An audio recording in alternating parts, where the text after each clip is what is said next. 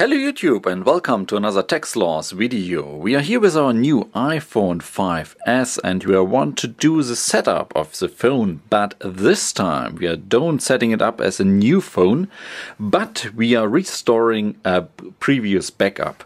I got here an iPhone 5, so you can head over to your iCloud settings and then into the backup menu and then activate your iCloud backup and do one of those iCloud backups. You can do this with your iPhone, with your iPod Touch and even with your iPad.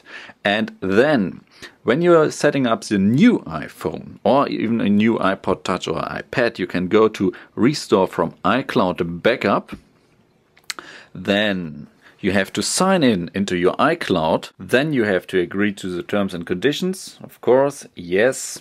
And then, if you have more than one iCloud backup, you have to choose between your different backups you have done. You can see here's an iPad mini backup, another iPad mini backup, and today I just did another backup with my iPhone 5. We choose this one.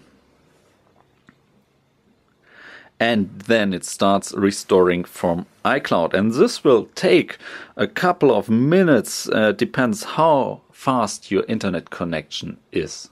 So, and after a couple of minutes and 2 restarts, we are back in the game. We had to sign in again into our iCloud account, and now we are in the setup mode again. So we do have to do the rest of the setup.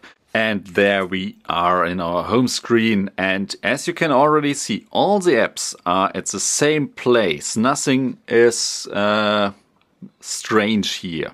But first of all, your iPhone has now to download all your apps again. This will take, of course, a long time depending on how many apps and how big they are. And after this, you are ready to go. You can use your iPhone as the old one without any problems. So this is it. This is how to restore your iCloud backup on a new iPhone or iOS device. Thank you guys for watching and see you in the next video. Bye!